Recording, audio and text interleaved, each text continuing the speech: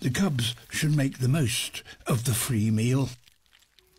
Their easy living is about to come to an end. Their mother has done all she can for them. After a year together, her territory is no longer theirs. It's time for them to leave. For several weeks, the siblings stay close to each other. But they will soon need to go their separate ways.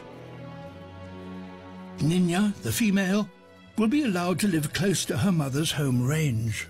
Machito will not. Male territories are much larger, and to find enough space, he may have to travel for hundreds of kilometers.